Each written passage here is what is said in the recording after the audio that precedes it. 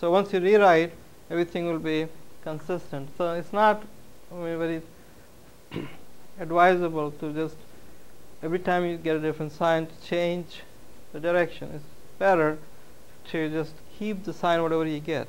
If it's negative, just keep it negative and use the original equation.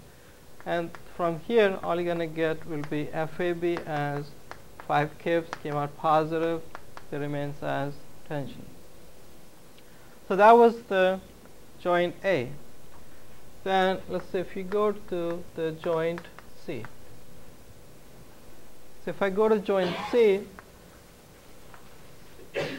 there's a force coming in, there's 10 kips. Then the AC,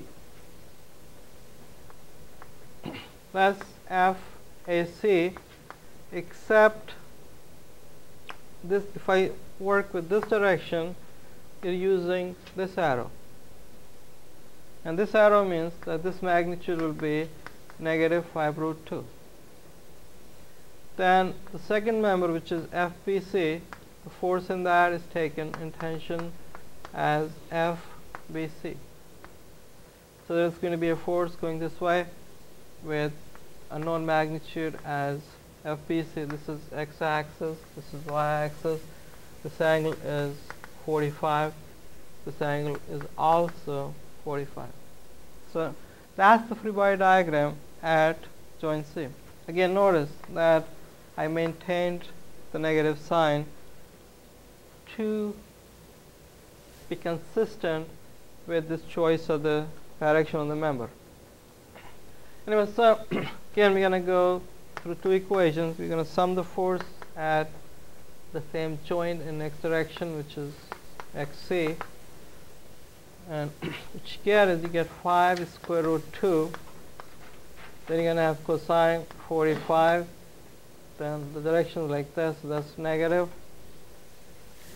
Then you have plus FBC cosine 45. That's going this way, so that's positive. And this should be 0. So this cancels out, and FBC comes out to be negative 5√2 kips with tension.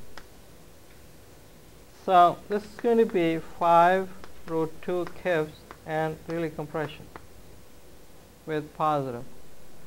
Now that's all you need, because you get FBC here, you get FAB here, and you got FAC here.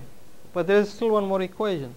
I mean, if I sum the force as C in y direction, if I do that, you have negative 10 coming, you have negative of negative 5√2 and sine 45, then you have negative of negative 5√2 sine 45, and this is going to give you negative 10 plus 5 plus 5. It adds up to 0. So that is more like a check. I mean, you don't need that equation, but if you did everything correctly, then that point you will get an equation which has to be satisfied, or it goes to 0. Okay, we're going to look at one more example.